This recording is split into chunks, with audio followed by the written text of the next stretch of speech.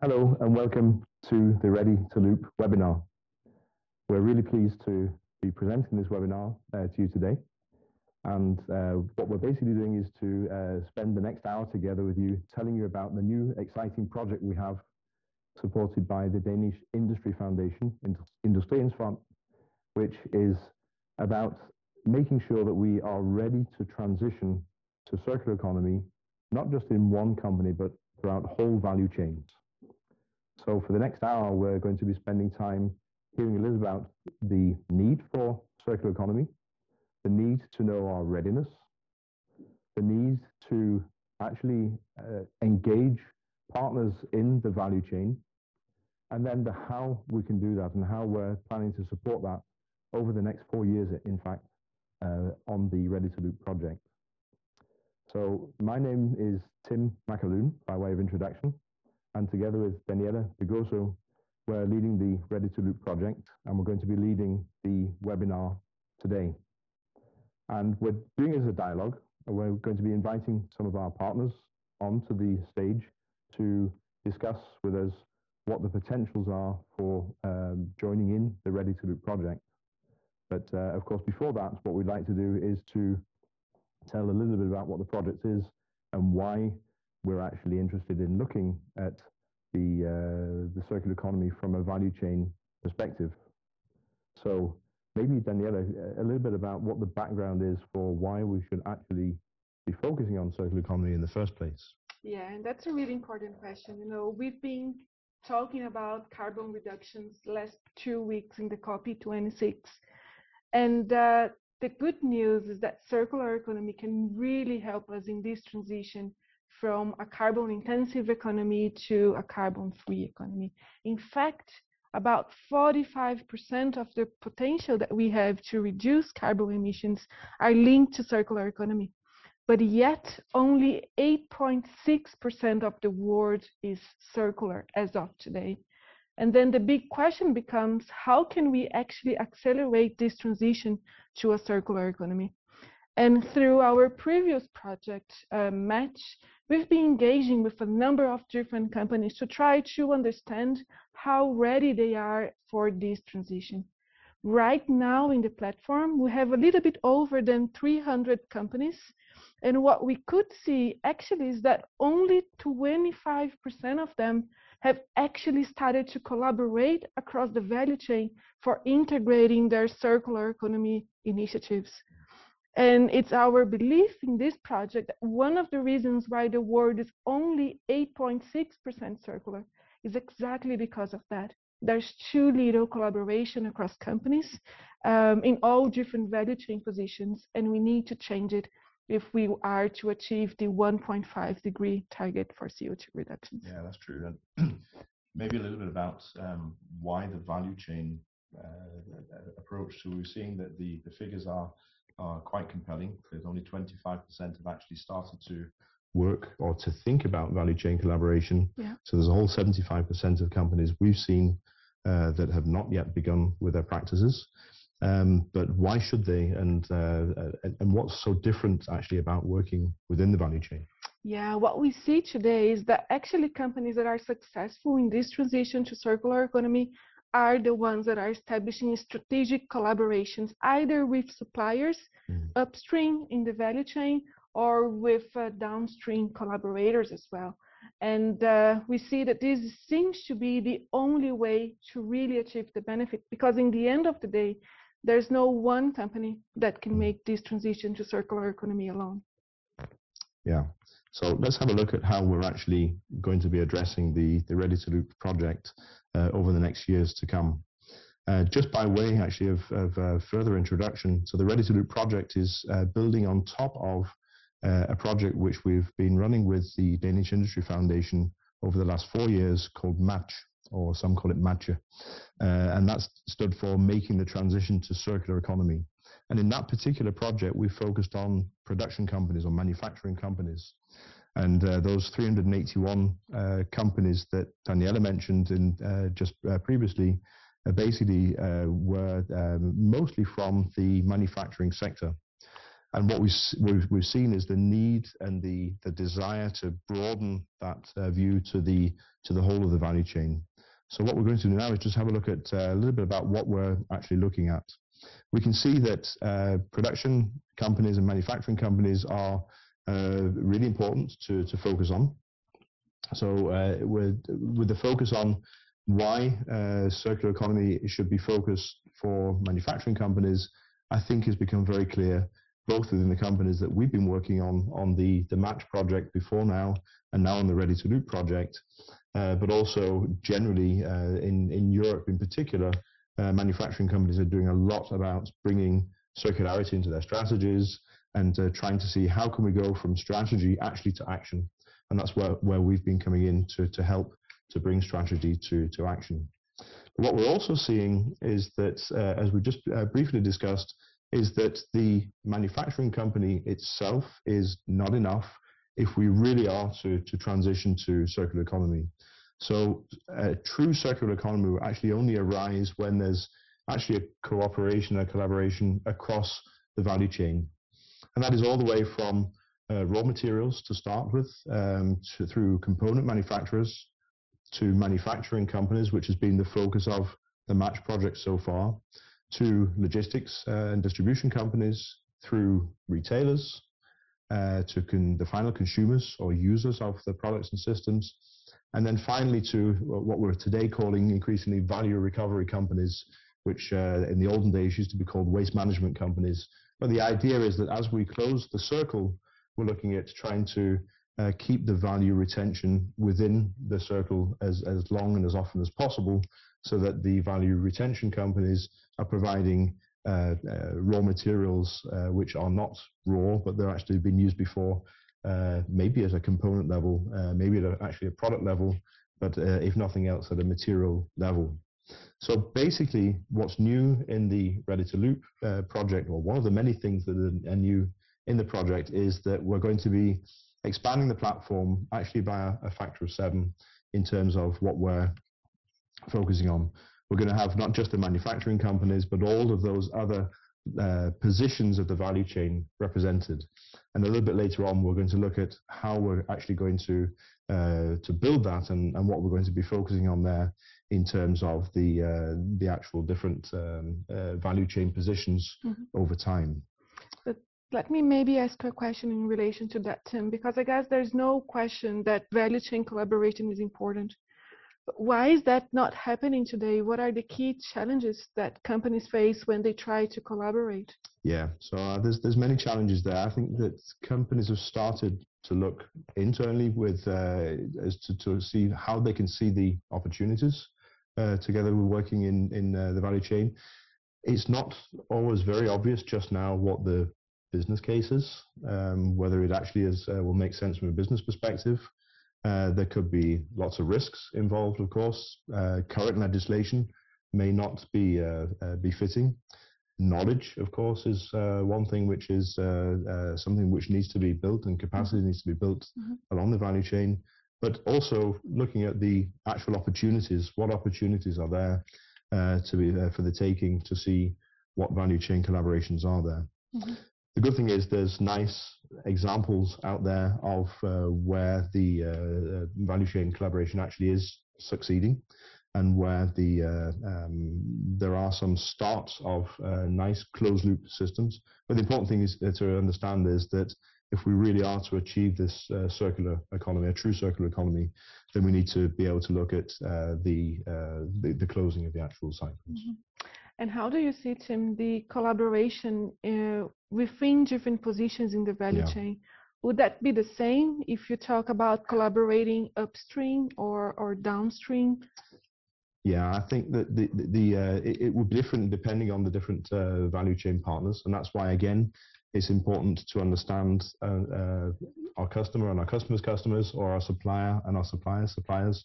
There's different focuses depending on what your starting point is. And what we're trying to do in this project is to uncover what those focus areas should be, and how to understand the good starting points, but also our readiness to indeed understand where to start collaborating. Great.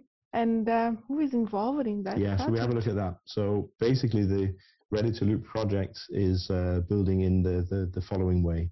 So as we mentioned at the start, it is supported by the Danish Industry Foundation, Industriens Fond, and they supported both the match project that went ahead of this and now this ready2loop project, which is running for the next 4 years, in fact. The main partner in the project is DTU, the Technical University of Denmark, and we're responsible for the knowledge creation, for building the platform, for making sure that the new value chain positions are created, and the whole logic behind the platform that we're going to be using, and then the tools and the methods. So that's the main role that we're going to be playing on the project this time. And something new that we're doing this time for the ready2loop project is to bring key partners in which have a different types and flavors. First of all, we want this project to get out into industry, and we want to get it as far out as possible into different companies and different sectors and the different value chain positions, of course. So for that, we have 2 consultancy partners on the project, Vigan and Rambøll. And those 2 consultancies are certified ready2loop consultants, and they're going to be our collaboration partners on the project for the next 4 years. The way in which the 2 consultancies, Vigan and Rambøll, are going to be working is that they're going to be carrying out accelerator projects with a number of companies out in the different value chain positions. And you can see here it's quite ambitious. We've said 42 accelerators per consultancy over 4 years. And that's the idea, is to run these accelerator projects so we make sure that, number one, companies at different value chain stages can see and assess their current readiness. Number 2, to identify a step to make that more pronounced and more accelerated. And then number 3, to reassess, did we make a change and what do we learn in terms of our readiness, both within our company but also across the value chain to make the change for circular economy. So that's the right-hand side of the model, our key partners here. On the other side, to keep ourselves on our toes and make sure that the project is really consolidated in terms of the societal impact that we're having, we have 3 main organizations who are on our steering group. We have the Manufacturing Academy of Denmark, or MADE as it's called. It's a large Danish platform for manufacturing research, and the director of MADE is on the steering committee. We have the Danish Business Authority, and which has a fantastic outreach to all sorts of different types of businesses, from startups to established businesses. And then we have the Confederation of Danish Industry, and one of the directors from the Confederation of Danish Industry also on our steering committee. And the idea is that we make sure that the work that we're doing and the platform as we develop it is as relevant as possible for the Danish industry as we're developing and going forward, and also to help us to reach out to the different sectors and different types of the area there. But that's briefly, in an overall way, about the way in which we're setting up the, you could say, the stakeholder network for the ready2loop project. But we actually have 2 of those stakeholders with us today. Special guests. Yeah, indeed. So I think maybe we should invite Mette and Nikki onto the stage. So as they're coming on, so Mette Rams is chief advisor at Vigan, and Nikki Bai is senior manager at Rambøll. So come a bit closer, and we can keeping our social distance at the same time. So welcome to you both, and maybe first of all, Mette, welcome to you and on the stage. And we're really excited, all of us, about the ready2loop project. And maybe you could just introduce Vigan as a company. You've been working with sustainability for many years, and then also, just very briefly, and then also about how Vigan and in fact the 2 consultancies are going to be working on the ready2loop project. Yes, of course, and thank you for having us here today. Vigan is, as you said, a specialized consultant in sustainability, and have done so for the past 15 years. And we have seen this change that you described from companies focusing a lot on their own energy consumption and their own address, so to say, to looking more and more towards their value chain. And that's why we think this platform is really a good help for companies and also as consultants for us to help the companies to realize how exactly to collaborate through the value chain. Great. And your role on the ready2loop project, how's that going to unfold? We will, both us and Rambo, we will facilitate this process. So we will help companies register for the platform, go in, fill out this questionnaire that you have developed. They will get out some results and we will help them analyze this result. And then have some workshops where they can pick, prioritize a few areas to work in depth with, and we will help them through that process as well and facilitate the workshops all the way through. And we will end the project with giving them like a strategic direction in this circular economy world, which can be quite complex. So we will really try to lead them on the right path. Great. So sort of a stepping stone between the good intention, measuring our readiness, and actually doing something about it and holding the hand through that process. Yes, exactly. Yeah. Thanks, Mille. Welcome to you as well, Nikki. Good to have you here today. Would you mind maybe introducing Rainbow and what you've been doing in terms of sustainability, and also what's the additional value proposition that companies get by engaging those accelerators? Thank you. Thanks, Daniela and Tim. Happy to be here. Well, Rumble is a global engineering and consulting company. We are about 16,000 employees globally, 300 offices in 35 countries, and we produce solutions for our clients in different fields, which can be energy, buildings, transport solutions, water, and so forth. And I'm in that part, which is management consulting, senior manager in that part, where we basically pull those, let's say, more technically oriented solutions together to solutions which work for the companies, for our client companies, for instance, organizationally or strategically defined. And I think our value add together with Vegan More can be that we come from the side which is bringing things into action, really from the technology and from the new methodological approach, maybe to what works in the company actually. So just like Vegan More, our role, we consider this in bringing it on the road and helping the accelerator partners in really making it happen in their organizations. And maybe as a last part, the global perspective. I'm, for instance, currently in projects with colleagues in both Singapore and the US, and of course in Europe. So the global perspective is also something we can bring on the table. Yeah, and I think it's really important for us to say also to you is that the ready2loop platform is open to every company that wants to be part of it and evaluate the readiness. But if you want to have an extra support and more help to actually implement all of the good ideas that you come from using the ready2loop platform, then the accelerators with both Mette and Nikki are a really good idea to engage.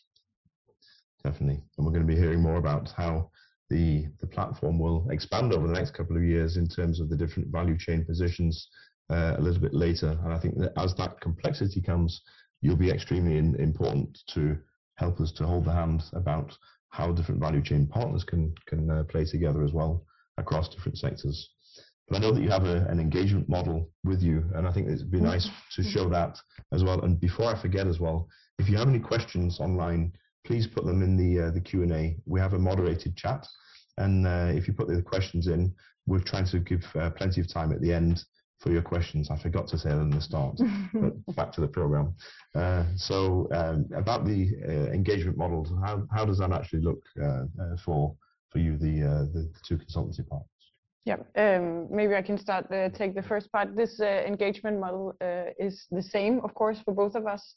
And we have made this very structured process to help companies use this platform, starting with, of course, a kickoff meeting where we will have 1 or 2 or 3 contacts from the company owning the project within the company, and we will set up the entire process from there, starting with the with them to give us the names and emails of everyone to actually go in and answer these questions. And here it is really important that as many as possible from all across the company answer the questions in the platform to get the best results. So what we will do is then go back, add everyone in the platform, so that when we meet for workshop 1, everyone will have a user and will be ready to log in, answer the questions, and we will do that together on this workshop. So we are there facilitating, helping everyone through it, and also giving, of course, some insights into what is circular economy and so on that workshop. Yeah. And then, if I take over for the remainder, the entire, or let's say the after this first workshop, there will be an analysis phase where we as consultants look into what are the overall topics that are relevant and what could be elaborated further. We will be in close contact with the client companies, and we'll then prepare based on that a workshop number 2, where we make deep dives basically on 2 initiatives or types of initiatives. One can, we think, be more strategic maybe, and the other one more technical. But really preparing deep dives for those two let's say initiatives, and we'll then elaborate further on this again in close collaboration with the client companies on developing both cost and environmental perspective. For instance, CO2 footprint of that solution. What does it actually bring? But also a 12-month action plan for you, so to say, to take home and say, we can work with this and that way, and a list of recommendations in general from the project and from the learnings, and then in the final step, doing this in presenting that and having a final dialogue about this. This entire process, 7-step process, is about to be lasting 10 weeks. And will also, of course, involve the company, the client company, with, for instance, 1 person and some hours, of course, to be put in. But we will bring our collective experience in the field and really help, as Mette also said, help you get going. Who's the ideal audience for such an accelerator project? I'm thinking, I guess the companies will be different sizes, from larger to small. But if you were to choose and say, if you could choose the ideal audience for the ideal people for an accelerator project for a large company and maybe a smaller company, what would you say the different competencies, or the different, not competencies, the different professional backgrounds will be smart to have along? Is it just the sustainability manager, or is it everybody in the company? Yeah, as I said, mentioned before, I think it's a really good idea, or it's necessary to have everyone as or someone representing every part of your company, because the sustainability manager might have one view of how ready you are in circular economy transition, and the people actually doing the work might have a completely different view. So it's important to get as many as possible engaged.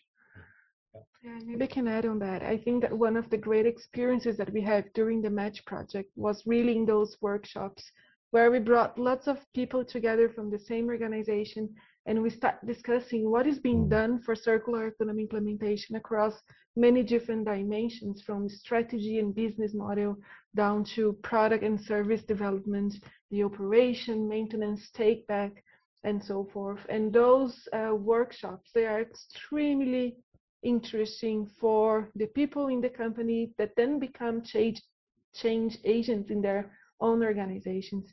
So definitely, I think this is a really way to go about it. But lots of ideas might come in those workshops.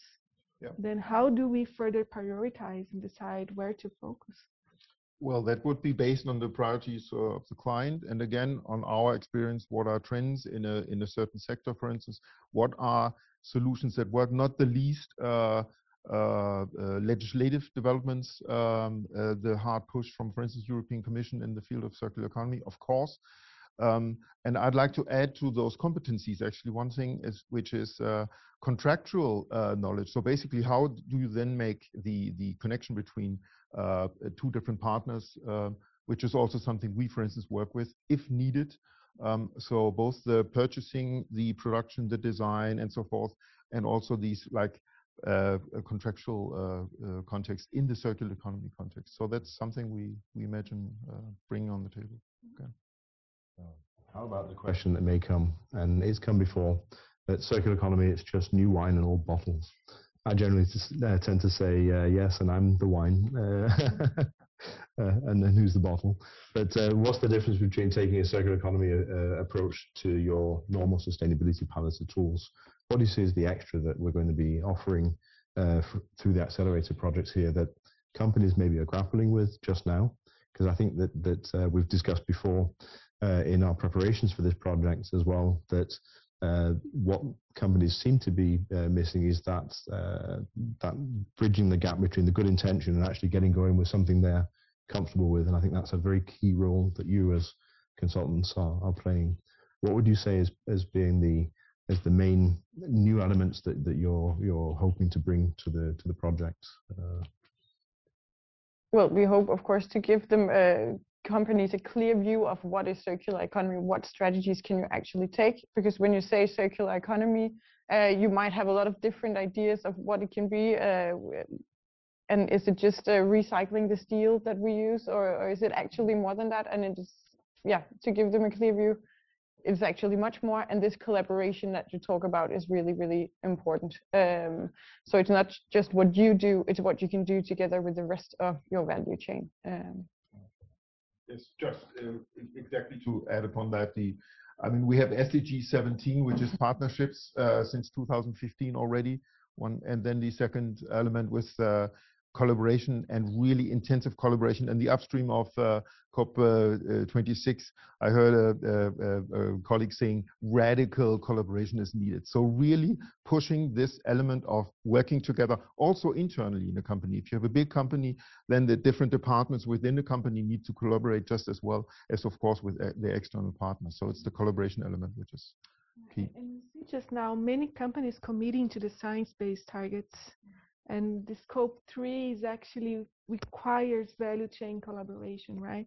So how do you see the role of circular economy in actually achieving the very ambitious targets that many companies are defining for themselves by 2030? Is that the way to go?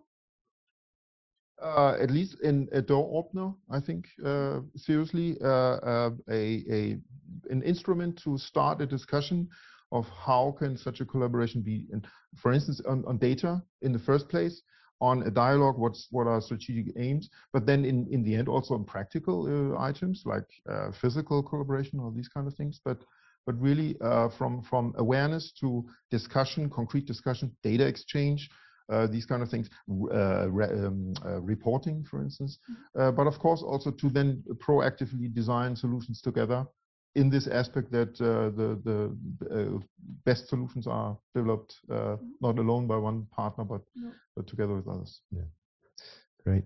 Mette, Nikki, we're really looking forward to the collaboration with both Ramboll and Vegan Moe over the next years, and really looking forward to seeing which organizations and which companies you can get on board this project and the platform for the sake of themselves, and also so that we can see how to learn from companies in that transition. So many thanks for coming on stage today.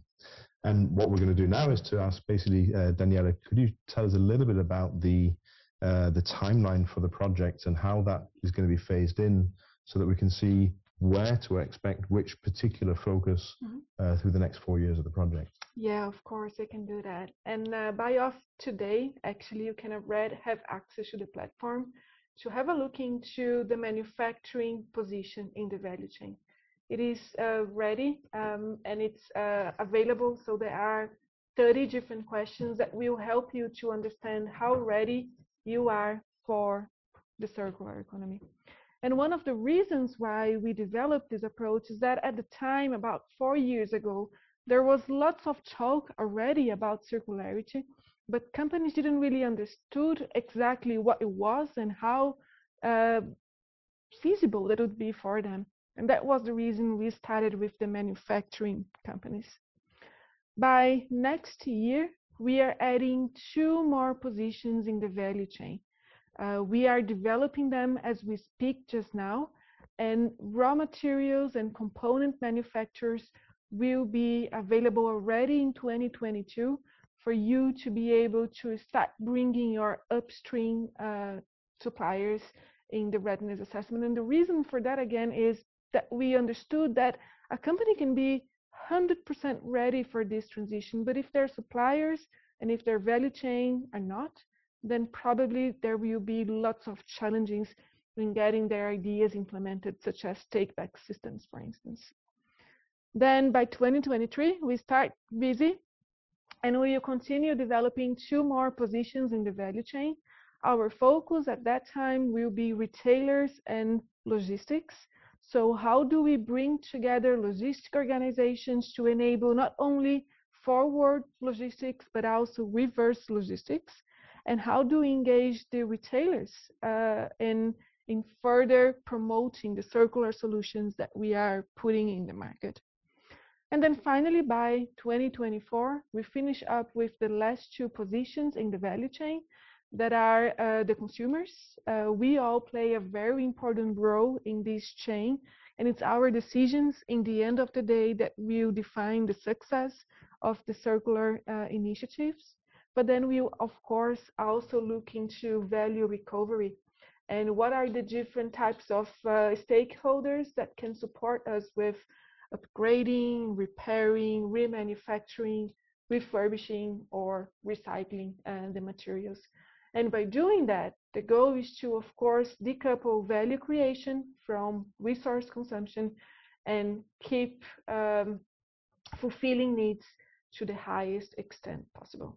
And I guess it goes without saying again, Tim, that all of that is, of course, available to everybody to join.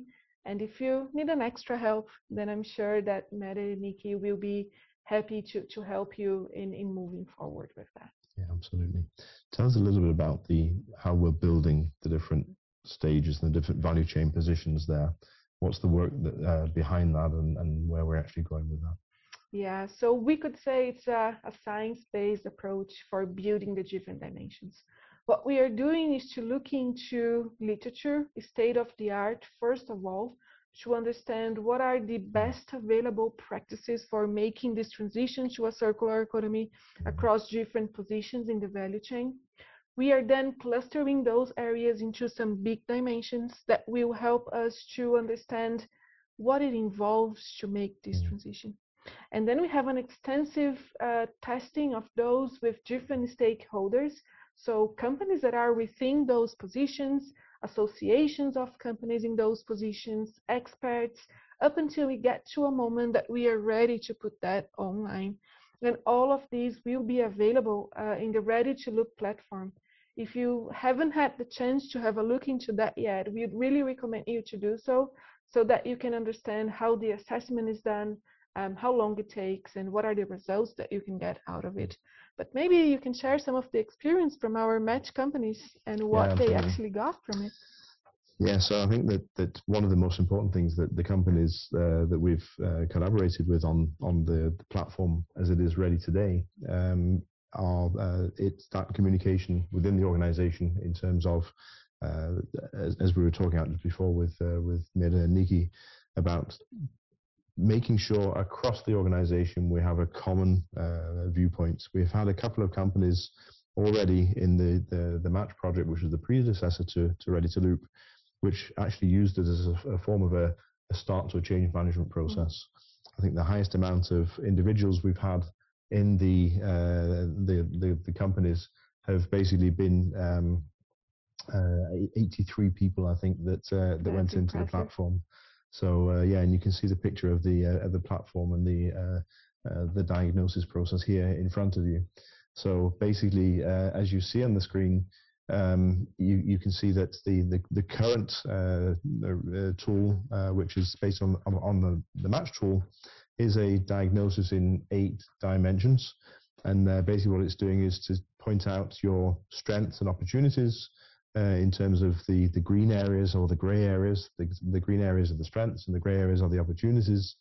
It's giving you a a readiness profile, which is really important to, you can say, as a boundary object to discuss across the organization. Why can it be that we're actually not ready in a certain area? And that's actually been one of our really nice experiences, hasn't it? Companies starting with some form of a pilot, a business process pilot, where actually we find out that the organization needs to be more ready before actually getting started. Or we would like to have to help our customers in the use phase in terms of maintenance programs, but actually we don't have enough data to know, or we don't have the readiness to be able to know how to collect what type of data and how to analyze it. And maybe for some, we haven't even understood what neither the market nor the policy or regulation barriers or hurdles could be before going on to something. So I think that opening our eyes through the readiness profile and getting a full picture as to where we are today has been really important. Then, as those of you who are watching as well today will know, we have a benchmarking facility in the platform so that you can benchmark yourself internally within a company. So if you have more than one business unit or within the organization, you can go in and benchmark yourself across the different departments in the company. And you can also benchmark externally with the companies in the platform who are either with all of them that have responded, or the ones within a particular filtered area. For example, they could be electronics companies within Denmark, which have over 100 employees, for example. Mm-hmm. What we don't do is to allow any benchmarking if there's data for less than 5 companies, in order to, of course, make sure that we're really, really careful with the data that has been entered into the platform. But that benchmarking also gives an idea as to what are others doing and what can we learn generally about the field. And maybe you can say a little bit, Daniela, about how we're planning to enhance those features in the ready2loop, both in a value chain perspective, but also in terms of helping even more based upon the benchmarks and the readiness data. Yeah, and maybe to complement what you said, Tim, we have a very rich data just now in the platform. So we have about 400 manufacturing companies in there already, from 16 different sectors across more than 40 countries. And that provides a quite interesting information in relation to how ready you are in comparison to those other companies. In the ready2loop, we will of course continue building that up to the different positions in the value chain. But in addition to benchmarking yourself company by company, then there will also be an additional feature where you can benchmark yourself to other value chains. And then it becomes very interesting, because then you start to understand where are the specific areas in the value chain that you have the biggest potential, but also what are the partnerships that you should strengthen in order to be able to implement the different circular economy initiatives. And what we see as well is that, of course, knowing how ready we are is extremely important. It is the first step, but it is not enough. We also need to understand how to become more ready to actually be able to fully implement circular economy and capture all of the opportunities connected to it. As the Ellen MacArthur Foundation report says, there's about 1.8 trillion euro per year in Europe alone in potential for circular economy implementation. And by becoming more ready, you can really unlock this potential. But knowing how ready I am, how ready I want to be is important, but how can we actually get there, Tim? Can the platform also help with additional tools and knowledge for it? Absolutely. Yeah, so currently we have over 100 tools in the platform, and those tools are actually openly available. The only thing you have to do to get access to the tools actually is to access the platform and carry out a readiness assessment. And the reason for doing that is that we'd like to see the readiness of as many different companies as possible, so we can start to look for patterns. That's the research element that we have in this project, is to see what are the patterns. And we're starting to see some really interesting patterns about the readiness of certain branches and sectors, the readiness of certain types and sizes of companies. And we've seen that smaller companies seem to be more flexible and more ready, maybe not surprisingly. But in a number of other areas, we're seeing that small companies can really play an important role in helping us to transition to a circular economy. And we're really excited to see how the features we're going to be building in to the platform can help us to see how that is on a value chain perspective. But back to the tools, we have those over 100 tools which are categorized currently in terms of how ready you are as an organization according to your own readiness assessment, and according to what stage you're and what type of a process or an approach you'd like to take going forward. We will see, I guess, some more tools being added. I don't think we need too many more tools than 100, but the nice thing about the platform is that it helps to whittle down all those many tools and to make a suggestion of a handful according to your chosen path. And you can either do that as a user on your own, but of course in an absolute, to a large extent, it's also what the consultants are going to be helping with. If you take an accelerator project as well, is to exactly whittle down and say, these are the tools in some form of a bespoke process to go through. So that's what we have on the platform just now, and what we're building going forward, and already actually building. And looking at patterns across value chains, I think is going to uncover an awful lot of potential to actually realize beyond the pilot project, beyond the good intention, and beyond putting the business model and the business plan in process, to actually doing it. Because if we're going to design for recycling, if that would be our circular strategy, we need to be able to make sure that we can recycle the product at the end of the life. That's one partner. And also, if we're really going to do the right thing, to be able to use the materials from our recycled products back into the new products in the future. And by the way, design for recycling is probably one of the last strategies we'd choose, maybe design for reuse or design for refurbish or upgrade, or even complete new business models. And that's what we're also going to be helping to see, how do we navigate those different strategies, both within our own company, but also across the value chain. Good. So I hope you're getting something of a taste of, number one, what's going to be in the ready2LOOP project, but also how excited we are about it. I'm not sure if there's been any questions in the Q&A session, but I think it's time now. We said we'd try and give about 15 minutes for questions and answers. And I hope that you've been brewing the questions in your minds as we've been talking and discussing. But for that, I'd like to invite Jule Lauritsen on stage. And Jule is our project and communications coordinator at D2 Mechanical Engineering, and also is very, very tightly connected to the ready2LOOP project. Jule, you've got your little crib sheet ready in front of you, and have been collecting questions.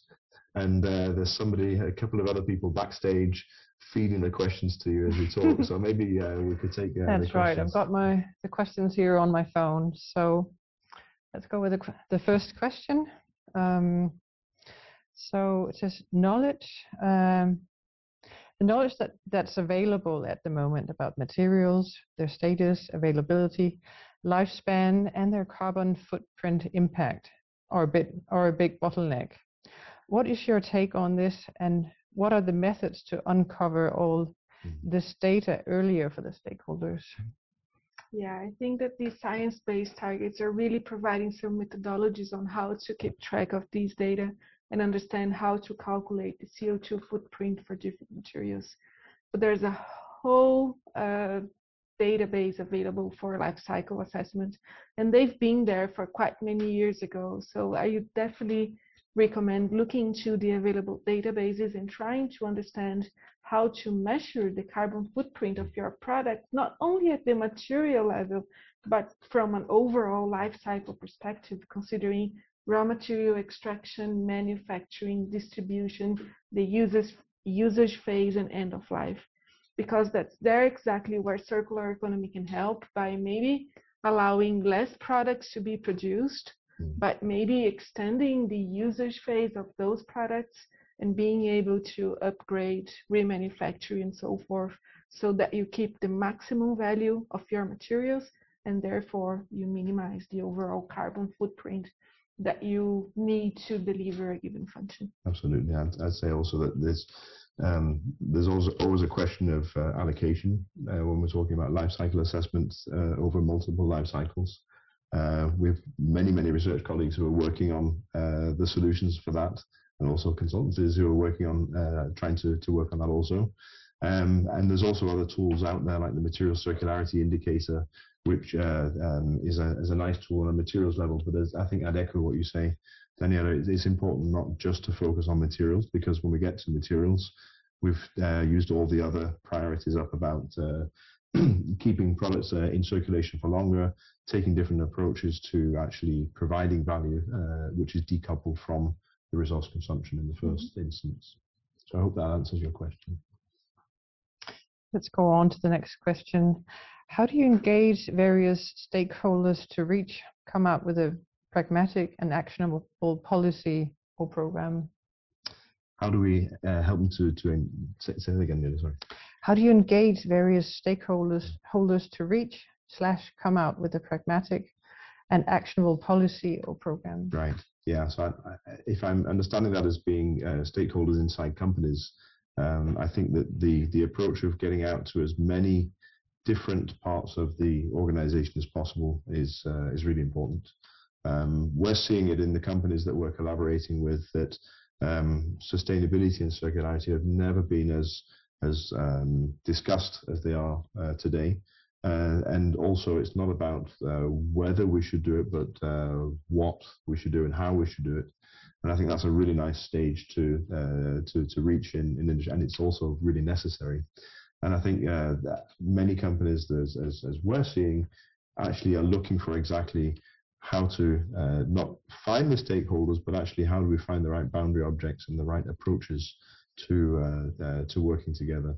And of course, in all modesty, we're hoping that the ready2LOOP platform will be one of the ways which it will help to see the stakeholders within an organization, but also within and across value chains.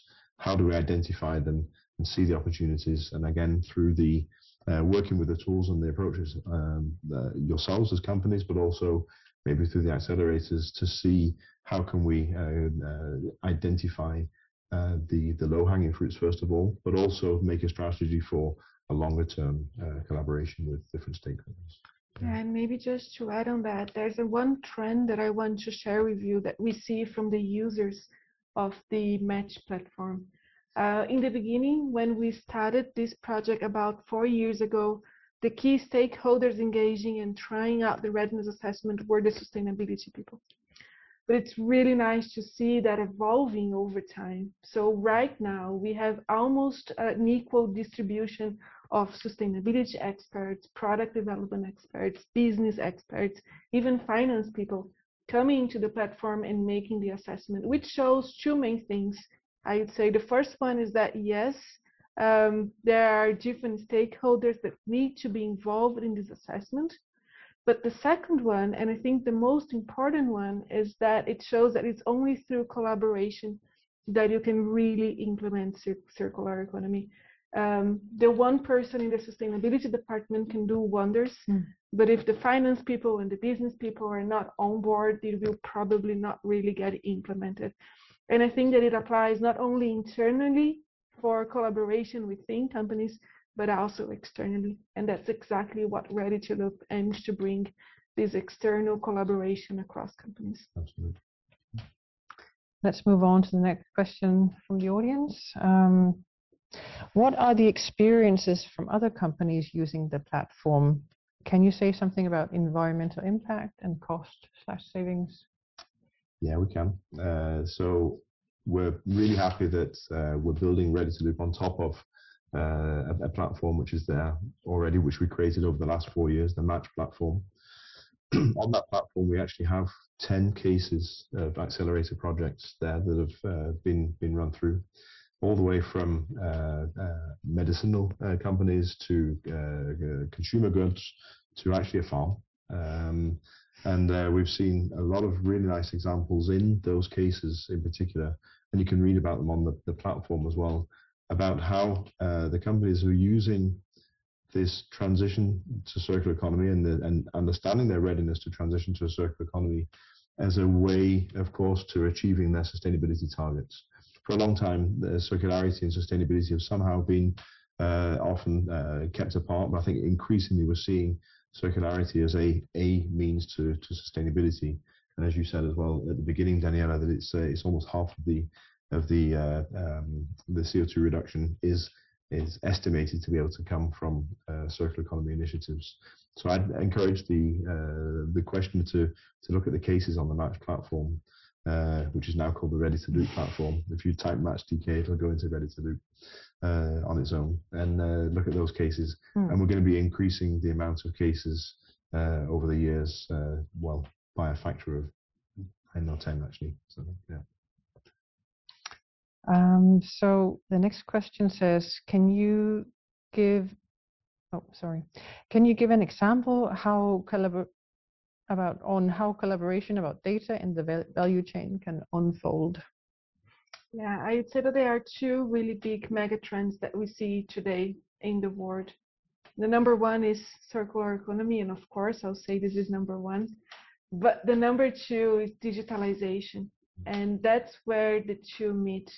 Data transparency is extremely important to ensure collaboration across different stakeholders in the value chain. Imagine that we stop selling our products and we start providing them as a service. It's really important to keep track of usage, to keep track of how we are maintaining those products over time to ensure that we are providing the biggest value and that we are capturing the value at the same time. And I would say that over the last 10 years or so, there's been more and more willingness for companies to share data and to collaborate. And it's especially applicable for circular economy, where there are many non-competitive collaborations that happen and that are only enabled due to data.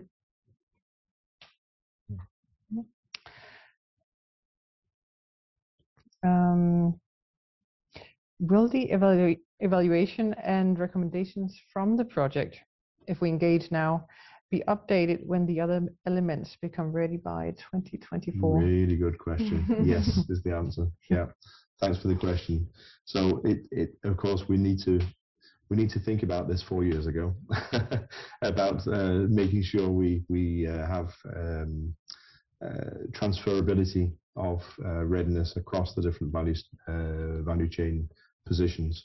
And so there's a couple of things we're doing to ensure that. Firstly, we're making sure that as many of the questions as we can possibly manage to have will go across the different value chain positions. So we have some form of a fixed point to evaluate across the different value chain positions, and that would be possible.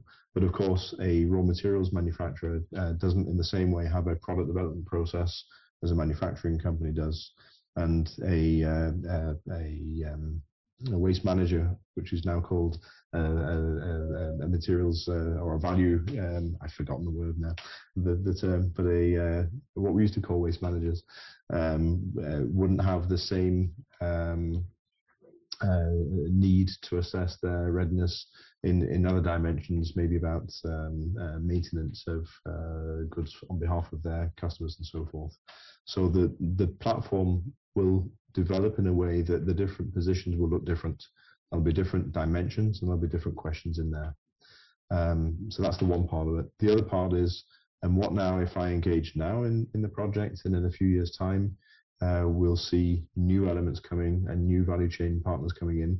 We're basically trying to think ahead already now to say, how do we build in, if another value chain partner comes in, the different areas of collaboration, the different areas of comparison. There will be updates, but we'll make those along the way as they come. But it's something which is a really important thing to consider. Yeah, and I would add that it's of course really expected that the readiness will increase over time. So the readiness of a given company today is hopefully not going to be the same 6 months from now and hopefully again not the same 12 months from now. And it's important to keep those assessments updated so that you keep getting the most out of the platform, and you keep planning how to get better and better and better over time. And of course, all of those updates will be taken into account when we add the new positions in the value chain. So you only get more data and more insights over time. And we really hope that this will accelerate this transition that we need to happen yesterday.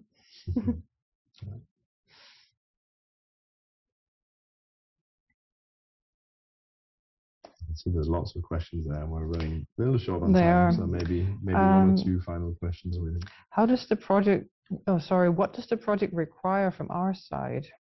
So, for instance, data collection, participation, time? Yeah, so if you're a company, if you're a manufacturing company or a raw materials company or any company in the value chain, that's what I'm assuming the question is coming from. The preparation, first of all, is you can do it in two ways. You can open the platform yourself already today and make yourself a profile and start to work with it and make your readiness assessment. Even within the platform, you can invite your colleagues. The way in which it identifies you is by your email address. So everything that comes after the @ symbol collects your colleagues together, and we ban Gmail and Hotmail and other addresses for the same reason. We want to have company addresses as the identifier. We can always identify if one company has 2 or 3 email address types. We can put them together, of course. But that's the way in which you can start, is to invite as many colleagues as possible, to have a look at the platform, to look at the tools and methods, and to start using them. The other way, of course, is to start and by engaging on an accelerator project. The more you've done in the platform already, the better, because the more you can spend time on working through the process that Nikki explained before, from actually really making that acceleration and making the change. That will take some time to prepare in terms of in advance of the activity. The first workshop is about coming in, saying what you think your readiness is. And then after that, it'll be about some data collection, and there will be some hours that you'll need to invest in that. The more you invest in your own hours, the more you get out of it, of course. But it will be in terms of data elements along the way, and small pieces of preparation, depending on what your approach will be going forward.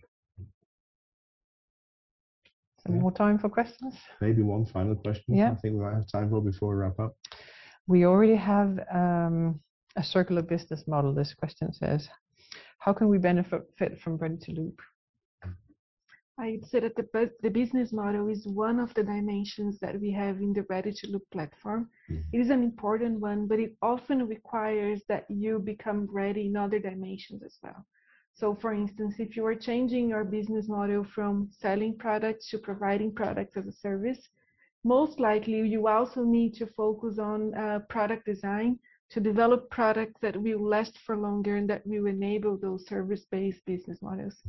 Or if you are planning to take back your products by means of your new business model, you also need to understand what are the legal and market readiness for it, so that you can actually implement your initiative.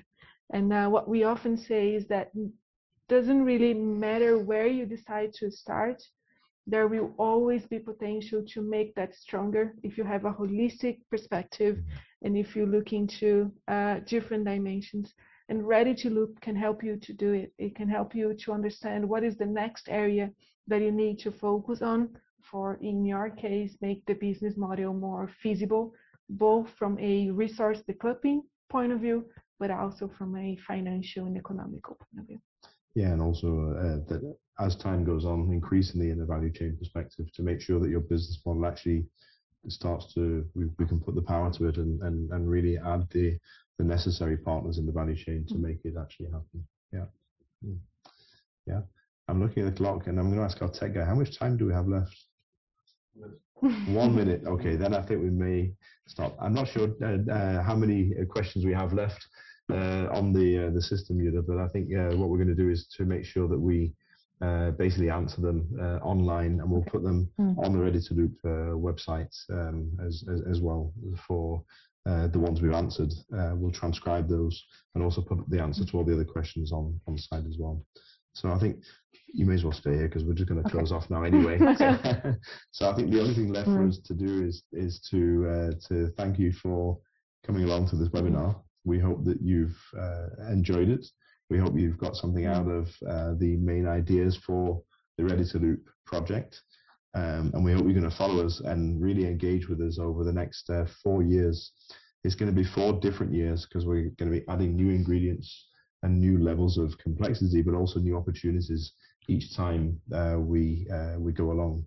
So many thanks from all of us in the DTU studio here, and we're really looking forward to collaborating with you going forward. Thank you. Thank you. Thank you.